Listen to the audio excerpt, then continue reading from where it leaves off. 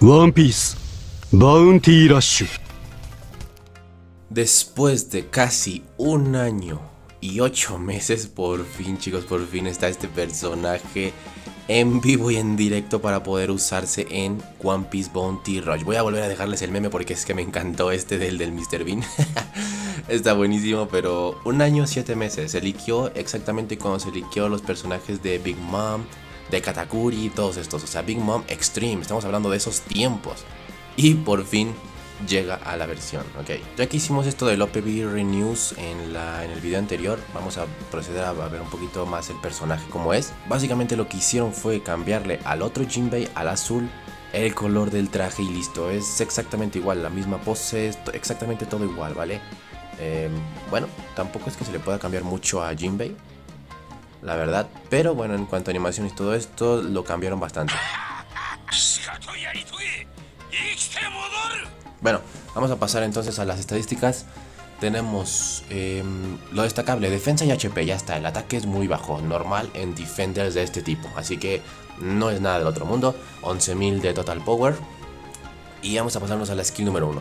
Es un ataque de rango largo con múltiples hits. Ojito porque son hasta 6 hits cuando estás muy cerca de los personajes. Tiene empuje y hace stun 3 segunditos. Es un ataque, es como el de Kawamatsu, no sé si se acuerdan del Kawamatsu, el que tira la skill y hace el Yagura no sé qué. Bueno, hagan de cuentas igual, pero mete 6 hits. Está de moda, está bastante de moda que los personajes hagan muchos hits.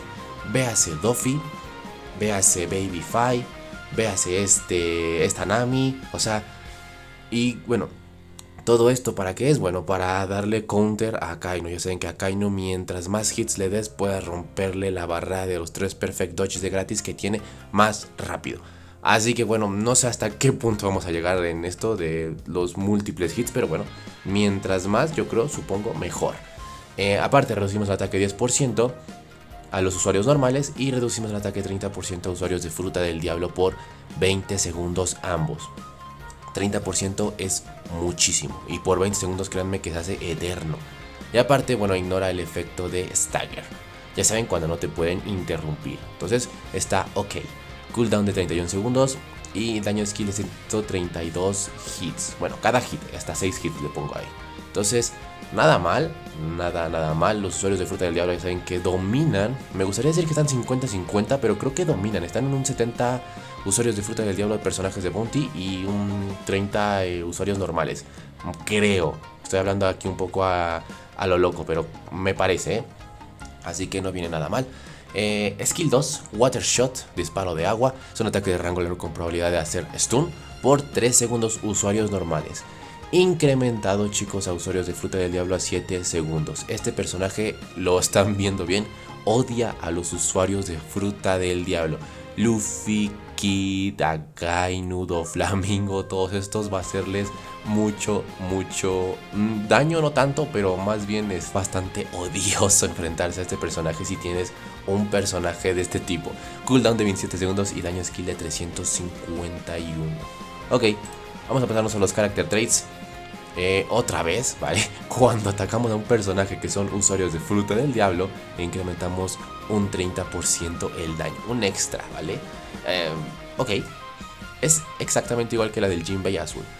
Cuando nos ataca a un usuario de Fruta del Diablo, otra vez los Frutas del Diablo, reducimos la skill 2 un 5%, así que nada mal. Imagínense, si nos ataca un Doflamingo que mete como 4 básicos en un disparo, nos va a reducir un 25% la skill 2. Estamos locos. Muy bueno, muy bueno. Vamos a los traits 1. Cuando estás en tu bandera, reducimos el daño recibido 30%, ok. Y reduce el daño contra usuarios de Fruta del Diablo 20%. O sea que un 50% de reducción de daño en tu bandera. Y cuando un enemigo es un usuario de Fruta del Diablo, no está mal. Llega a un 50%, 30% normal. Vale.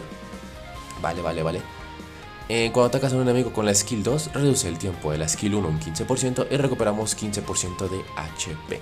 Así que lo ideal sería primero lanzar skill 1, stunear 3 segundos y luego skill 2, empujar, ¿vale?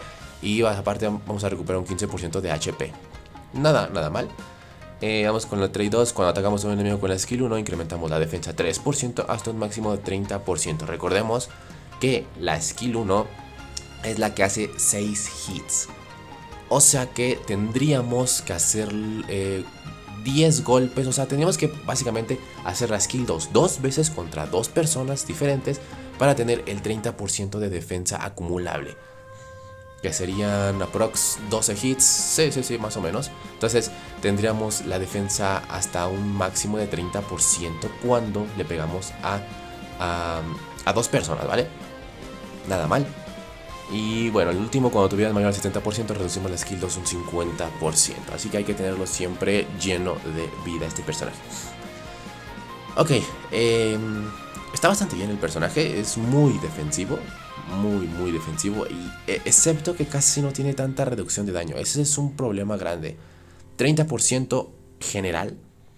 Estamos hablando de que un personaje que llegó hace unas semanas, que fue Monet, llegó hasta un 70% de reducción de daño, mientras que este personaje, contando todos los traits que tiene, llega hasta un 50%, y eso contra usuarios de fruta del diablo. Es cierto que hay muchos, hay bastantes en el meta de hecho, pero bueno, le pintaron el traje y ya está. Los básicos son, entre comillas, rápidos. El primer básico es muy cortito, pero los demás son muy buenos. Y ya está, ¿vale? Tiene mucha recuperación de skills, es lo que estoy viendo. Muchísima, o sea, con este personaje ha de ser muy divertido pegarle a los usuarios de fruta del diablo. Muchísima reducción de skill 2, aparte de todo. Y bueno, es lo que hay, es lo que tiene este Jinbei. ¿Valió la pena esperar 1 año y 8 meses por este personaje? Bueno, la verdad es que yo digo que no, ¿vale? No es queja, es solamente que a mí en particular no tiraría por este personaje, y yo no recomiendo tirar. Porque si no han visto OPBR News, les recomiendo que lo vean, porque se van a venir cositas muy agradables en las próximas 2 semanas. Chicos, yo dejo aquí el análisis, espero que le hayan entendido el personaje, que es bastante bueno. Muy buen defender, muy defensivo, esa es una cosa. Ataque, si a ti te gustan los personajes que por ejemplo no hacen nada de daño pero son muy buenos en las banderas, este personaje es para ti. Pero recomiendo, otra vez reitero, ahorrar para las siguientes semanas o los siguientes meses que vengan. Chicos, yo me despido, chao chao.